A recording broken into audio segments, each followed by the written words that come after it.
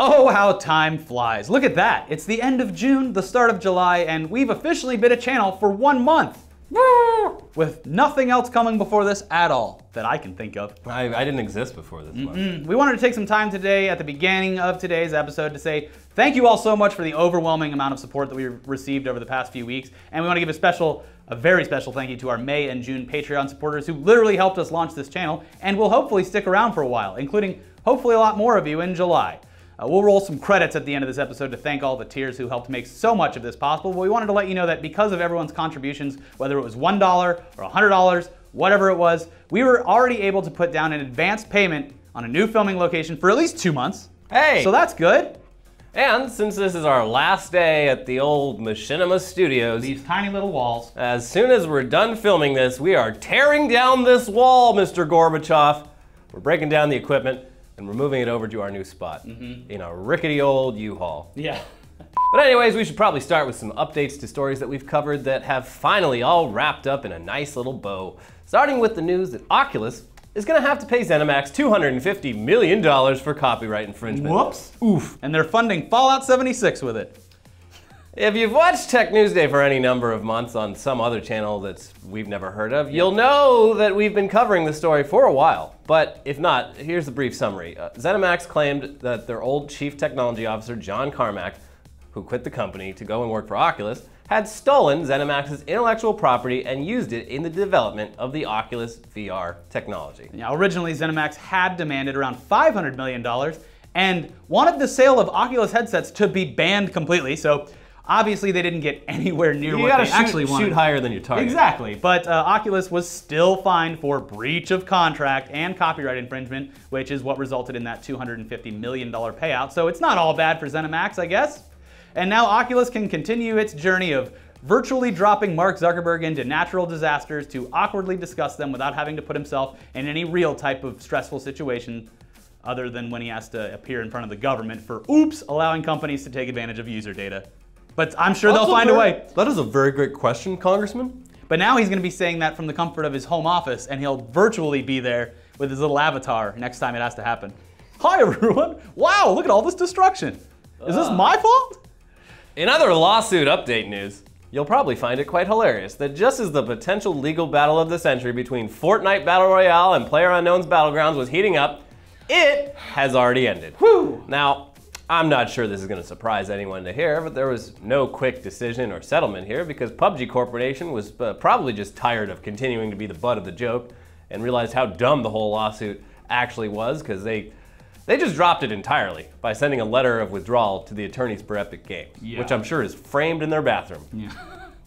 This lawsuit was always stupid, especially when faced with the reality that there are probably around a dozen versions of Battle Royale titles or modes already, with dozens more on the way in the coming months. But also because both of these games are owned by the same companies in some way or another. Epic Games owns the engine used to create PUBG, and both games are at least partly owned by Tencent Holdings. So, a little weird. This whole thing, it was stupid from the beginning, so it's at least somewhat heartwarming to see that these two games can get along and not drag a pointless lawsuit out for months when the only people who will really profit off of it would be gaming news outlets who do round-the-clock coverage of this type of thing.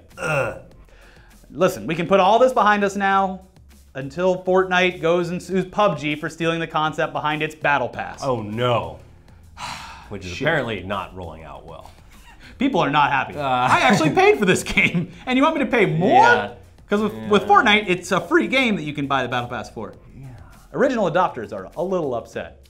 But you can get a parachute that says Battle Pass on it. Yeah. But enough about gaming lawsuits. Those are boring. It's time to show you something exciting because with all the protests happening across not only our country, but across the world as well, it's easy for each one of those to get kind of lost in the crowd. You need a little pizzazz, a little showmanship to bring attention to your cause. Luckily for us here in LA, that's exactly what we got the other day atop a highway exit sign where a man dressed only in underwear ascended to glory in order to stop pollution or something. And every car, you gotta stop pollution by stopping all the cars in their tracks, and he did it. Yeah, he did.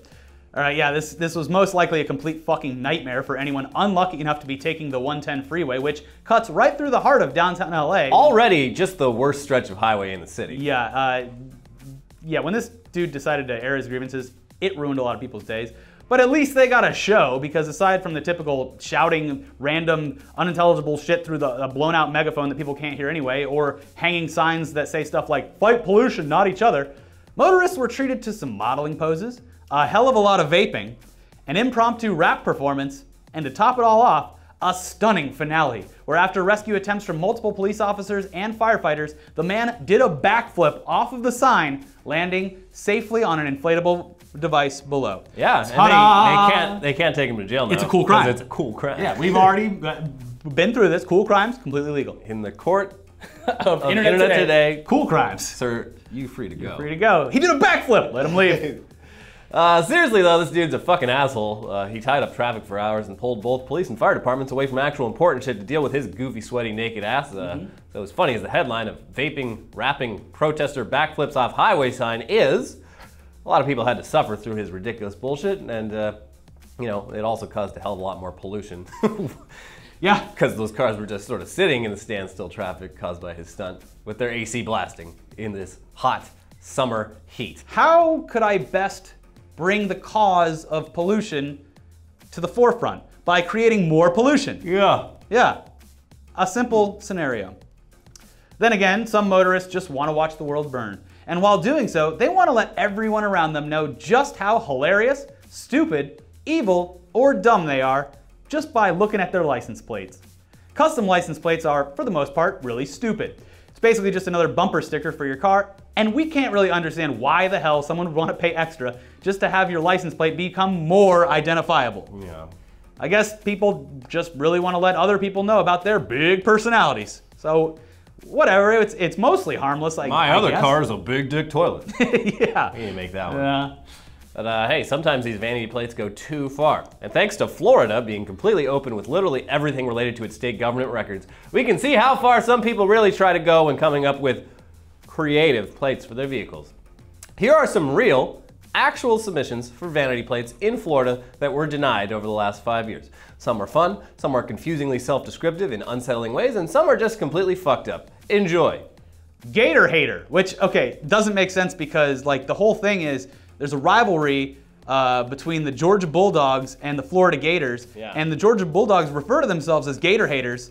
So that's kind of what's weird about this one. I mean, otherwise probably this guy, a transplant. Like, well, it could be that, or it could be like a Floridian who like an alligator ate their baby or something. It's like letting everyone know, like, I fucking hate gators. Gators? Bad. I'll tolerate this state and its humidity, but there's one thing I won't tolerate. Yeah. Gators. There's one that either reads "Gas sucks" or "Georgia sucks." Which is also... That would make sense. I guess so. People, I don't understand this feud. Yeah. But I think it's more likely that it's gas sucks. I wouldn't choose to live in either of them. It's probably on a Prius or some lame liberal mobile. Yeah, liberal mobile, cuck-mobile. There's also Buzzkill. Oh my lord. Oh me, oh my. It's probably just a reference to that early 90s MTV show where they did pranks, but could be anything, I guess. Tap Dat. Oh, that's good. Duh-ho. Crazy bitch. Because you gotta let everyone know if you're a crazy bitch. I'm a crazy bitch. Don't tailgate me. I might speed up and then immediately stop so you slam into me and then sue you or something. Cut ya. Okay. Go to hell. Haul as. Oh, I get it. Yeah. What the fuck, man? Or we the furries, man. Representing his eclectic lifestyle. Triple X sexy.